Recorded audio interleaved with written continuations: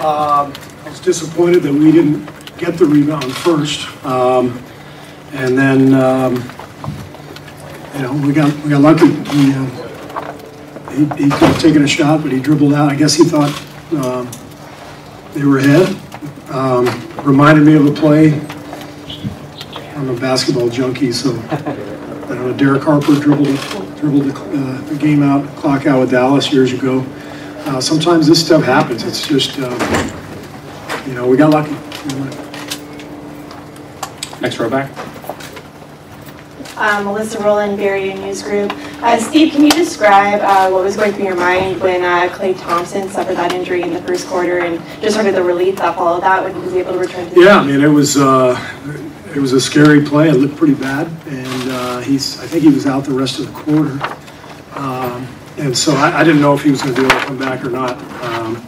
But he was available, and he turned into Klay right away when he took a 35-footer on his first possession and back out on the floor, so we knew he was okay. Tim on the right side, standing. Tim Reynolds with EAP. The whole sequence on the block charge and them going to the review, it's obviously a bang-bang play, and usually with replay you hope they get it right. What was your level of confidence when you first saw the replay that it was going to get overturned? I had no idea, because I couldn't really, you know, I looked up at the scoreboard and I wasn't looking at the right time. I was gathering the team around to talk strategy.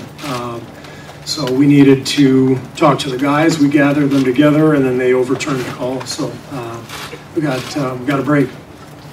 Third row on your right. Hey Steve, Bill Barber, Santa Rosa Press Democrat. What was your thinking with JaVale's minutes more than we've seen in a while, and what did you think of the result? JaVale was great. We just needed a burst. We needed some energy, and his minutes were important. He helped us get off to that good start in the third quarter. Art, your next question here on the second row. Obviously the guy is fantastic, but LeBron gets 51 tonight, 49 regulation. Anything you can do? Did you try everything with JaVale and Draymond, et cetera, et cetera? We held back a lot of strategy tonight. We've got so many things up our sleeves. We're going to shut them down next game.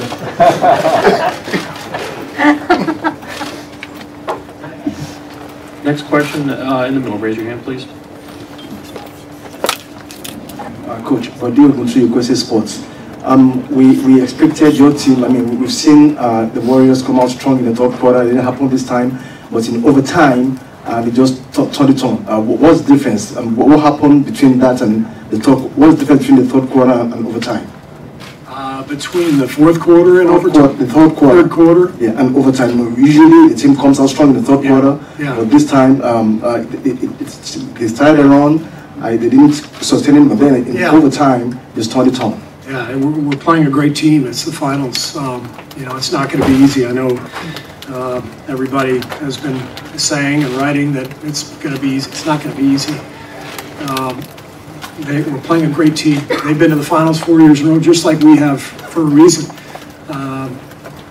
You know, they have a guy who's playing basketball at a level that I'm not sure anybody's ever seen before. When you consider everything he's doing, and he's got a really good group of teammates around him, and they put a lot of pressure on you. They're really hard to guard, so it's going to be a tough series. Next question, Robert, run the row up on the aisle here on 2. Robert Latab, so you talked in the pregame about how game one, it's a lot of keyed up, a lot of jitters. Did you feel that you came out a little bit slow in the first half, and overall, how did you feel about the defensive effort for the team? Well, I think game one is a little bit of a feel-out game. You know, you come off an opponent you've been preparing for 2 weeks, and all of a sudden, you know, the series ends, and you got to start over again. Both teams. Obviously, we're relatively familiar with each other, given our meetings over the last few years, but you know, they're a little different now this year after the trade in midseason, and they've got some different characters, different weapons, and so I didn't think our defense was very good in the first half, but I think it'll get better. Next question in the middle. Chuck Davis, Santa Rosa Press Democrat. If we could stop time for a moment at the end of the fourth quarter and ask you how you felt the team played. Everyone's delighted after the overtime, but at the end of 4 quarters, how did you feel the Warriors played? I thought we were pretty good. I didn't think we were great. I didn't think we were bad. I think we can play better, but it's not like we came out there and stunk it up. You know, we played hard and got after it. We had a really good third quarter. So, you know, we'll look at the tape and figure out what we're going to try to do next. But one step at a time, we got the win. We're thrilled with that, and we'll see what happens next. Next question on the right side. Anthony Sutter with The Athletic. What was your perspective on what kind of went down in the final minute, the Tristan Thompson foul, the scuffle, Steph and LeBron, all that stuff?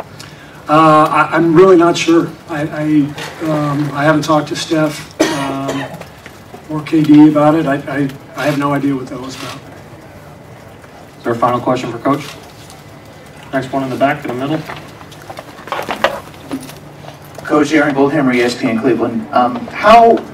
Had you ever seen one of those block charge calls overturned in the last 2 minutes, and how aware of that rule were you? I've seen it, not often, but I've seen it a couple times. So I don't remember exactly when they added